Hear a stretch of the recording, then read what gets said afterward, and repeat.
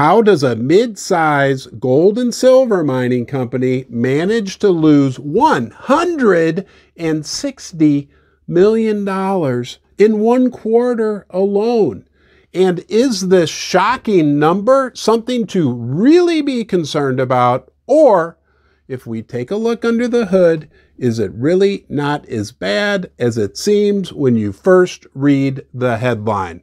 Today we're going to talk about Fortuna Silver, what went on with the company in the fourth quarter, what caused this massive loss number to occur, and most importantly, should we be concerned as we head into the remainder of 2023? Or maybe, just maybe, do we have reason to be optimistic?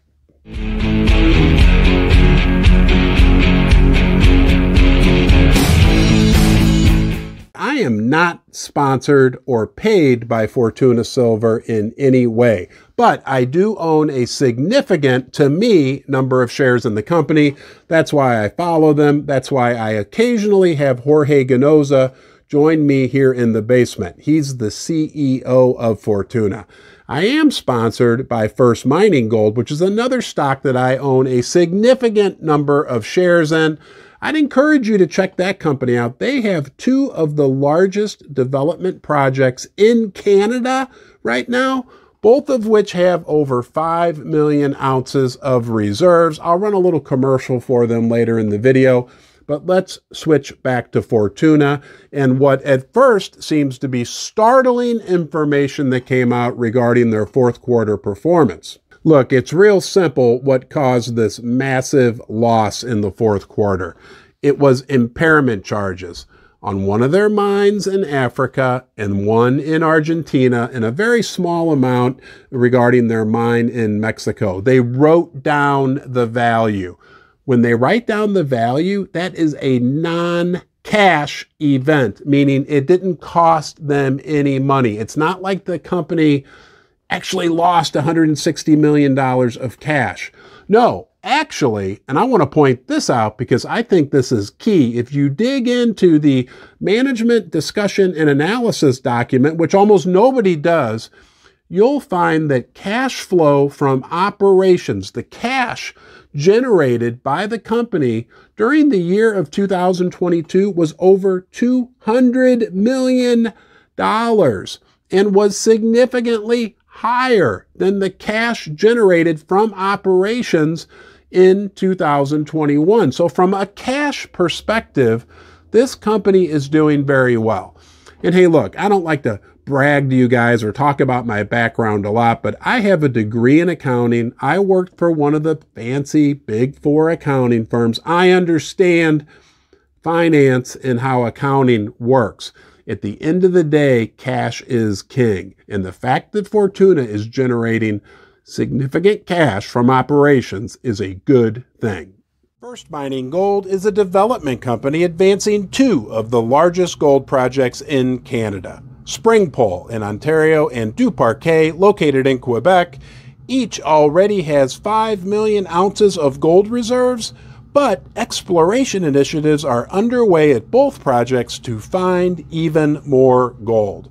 First Mining is well-financed, has zero debt, and owns an interest in 4 additional Canadian gold development projects. Because no matter how you slice it or dice it, fancy up or fancy down, temporarily, numbers with accounting tricks and gimmicks, at the end of the day, it always comes back to cash and cash flow.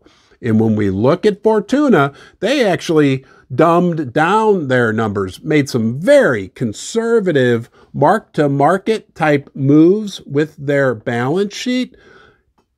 They are generating significant cash. Let me remind you of something. They've been building a new mine, the Séguéla mine in Africa, over the last year, and they've basically been able to finance that with cash flow.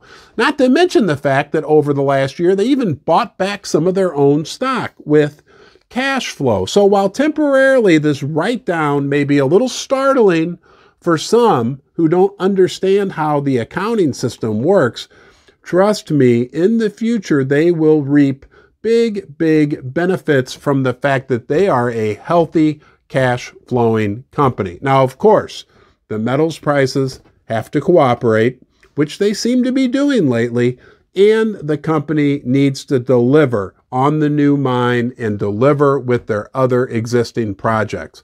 But Fortuna has a history of doing that. And there's always a chance, I'll emphasize chance, that they could write those assets back up.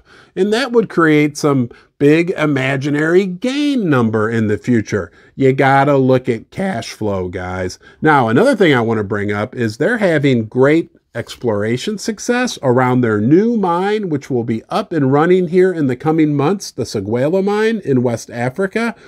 They have the Sunbird prospect where they have had some outstanding drilling success. The way I understand it, they've not even incorporated that into their reserves, right? So that's not even showing on the balance sheet. So while they wrote down some of their assets, they have other things. It just what I see, I could be wrong, kind of sitting over to the side like this big new Sunbird deposit that they haven't even added to their balance sheet yet. So what do you see when you look out 1 year from now with Fortuna Silver? Things are looking good in Mexico. Things are looking good in Peru. Things are looking good in Argentina. And we have a new mine coming on in West Africa where they're actually having great exploration success. I mean, things look very optimistic for the company. Now, they need to deliver, like I said earlier, and a higher metals price would just add even more fuel to the fire in regards to the profits that Fortuna could be raking in just a few short months. Hey, I just wanted to share my update, what I see going on with the company. Yes, the headline number, it shocked me as well, right? I thought there might be some impairment charges, but it's important to remember, guys, cash is king. Cash flow is king. And when you look at cash flow at Fortuna, it looks good. When you look at the quality of the management, it looks good. When you look at the future of the company, it looks good as well. I appreciate you joining me. I hope you enjoy your time here in the basement. Let me know your thoughts in the comment section below, right? Your ideas, your input matters. You don't have to agree with me, and I always love to hear from you. Until next time, be well.